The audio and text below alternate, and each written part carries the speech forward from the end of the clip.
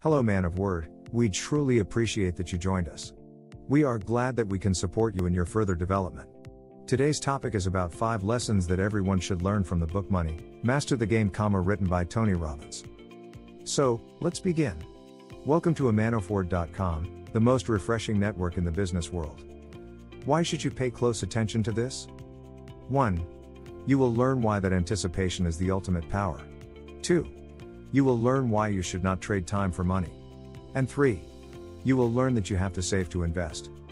Money is unquestionably one of the techniques we can turn the ideas we have into the reality we live. But one thing is for sure, you control money or money controls you. So, let's dive in. Lesson 1: Money. In this book is written that few words have the power to provoke such extreme human emotions. A lot of us refuse to even talk about money. Like religion, sex, or politics, the topic is taboo at the dinner table and often off limits in the workplace. We might discuss wealth in polite company, but money is explicit. It's raw. It's garish. It's intensely personal and highly charged. It can make people feel guilty when they have it, or ashamed when they don't. But what does it really mean? For some of us, money is vital and crucial but not paramount. It's simply a tool, a source of power used in service of others and a life well lived. Others are consumed with such a hunger for money that it destroys them and everyone around them. Some are even willing to give up things that are far more valuable to get it: their health, their time, their family, their self-worth, and, in some cases, even their integrity. At its core, money is about power. We've all seen how money can have the power to create or the power to destroy. It can fund a dream or start a war. You can provide money as a gift or wield it as a weapon. It can be used as an expression of your spirit, your creativity, your ideas, or your frustration, your anger, your hate. It can be used to influence governments and individuals. Some marry for it, and then find out its real price. But we all know that on some level it's an illusion. Money isn't even gold or paper today, it's zeros and ones in banking computers. What is it? It's like a shapeshifter or a canvas, assuming whatever meaning or emotion we project on it. In the end, money isn't what we're after, is it? What we're really after are the feelings, the emotions, we think money can create, that feeling of empowerment, of freedom, of security, of helping those we love and those in need, of having a choice, and of feeling alive. Money is certainly one of the ways we can turn the dreams we have into the reality we live. But even if money is just a perception, an abstract concept, it doesn't feel that way if you don't have enough of it. And one thing is for sure, you either use it, or it uses you. You either master money, or, on some level, money masters you. Lesson 2: You have to anticipate the road ahead. In this book is written that, tell me something, have you ever had that experience? You know, the completely humiliating experience of playing a video game against a child. Who always wins? The child, of course. But how does she do it? Is she smarter, quicker, stronger? Here's how it works.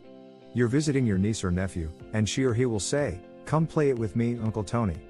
You immediately protest, No, I don't know this game." You go ahead and play. And they say, "Come on, it's easy. Just let me just show you." Then they shoot a few bad guys when they pop up on the screen. You still resist, so they start pleading. Come on. Please. You love this kid, so you give in. Then she says the simple words that tell you you're being set up, you go first. So you decide you're gonna make it happen. You're going to show this kid a thing or two. And then what? Bam. In 3.4 seconds, you're dead. Shot in the side of the head. Smoked. Then the kid takes the gun, and suddenly it's bam. The bad guys are dropping from the sky and whizzing around every corner in hyperspeed.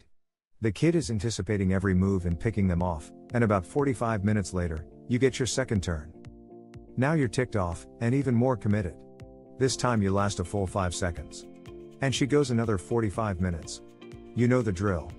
So why do these kids always win? Is it because they have better reflexes? Is it because they're faster? No. It's because they've played the game before.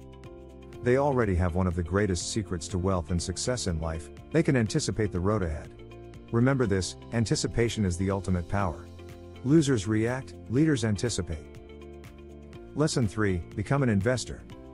In this book is written that, you are already a financial trader. You might not think of it in just this way, but if you work for a living, you're trading your time for money. Frankly, it's just about the worst trade you can make. Why? You can always get more money, but you can't get more time. I don't want to sound like one of those tear-jerker MasterCard commercials, but we all know that life is made up of priceless moments. Moments that you'll miss if you're trading your time for money. Sure, from time to time, we all need to miss a dance recital or a date night when duty calls, but our precious memories aren't always there for the taking. Miss too many of them, and you might start to wonder what it is you're really working for, after all. Lesson 4, the Anti-Time Machine. In this book is written that, look at it this way, you're an ATM of another kind, only in your case, the acronym might remind you of that lousy time for money trade.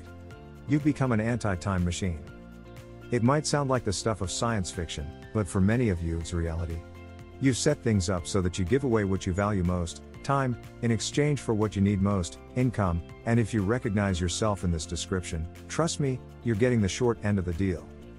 Are we clear on this? If you stop working, you stop making money. So let's take you out of the equation and look for an alternative approach. Let's build a money machine to take your place, and let's set it up in such a way that it makes money while you sleep. Think of it like a second business, with no employees, no payroll, no overhead. Its only inventory is the money you put into it. Its only product? A lifetime income stream that will never run dry, even if you live to be 100. Its mission? To provide a life of financial freedom for you and your family, or future family, if you don't have one yet. Lesson 5, Save to Invest. In this book is written that, don't even think of it as savings. I call it your freedom fund, because freedom is what it's going to buy you, now and in the future. Understand, this money represents just a portion of what you earn. It's for you and your family. Save a fixed percentage each pay period, and then invest it intelligently, and over time you'll start living a life where your money works for you instead of you working for your money. What are the best things to remember from this? 1. Anticipate the road ahead. 2. Don't trade time for money. And 3. Save to invest. Well, our list ends here. Let us know in the comment section what are your thoughts about our list. Thank you for watching until the end, and if you found this helpful, don't forget to subscribe and ring the bell button to be notified for every new learning opportunity. And always remember, man of word, be aware of the person that you can become.